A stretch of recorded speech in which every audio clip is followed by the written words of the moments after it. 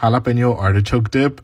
Let's make it. In my opinion, better than spinach artichoke dip. To start, chop up artichokes until you have 1 cup, then add them to a large bowl. Chop up pickled jalapenos until you get 1 cup, then add in 1 cup of mayo, 1 cup of sour cream. Mix that up, then add in 1 block of cream cheese. Mix that in. Stir in 1 cup of queso cotija, 1 cup of Chihuahua cheese or mozzarella, then add in about 1/4 of a cup of that pickling liquid. Once it's all mixed together, add it to a baking dish. Bake for around 20 minutes until nice and golden brown, and enjoy your delicious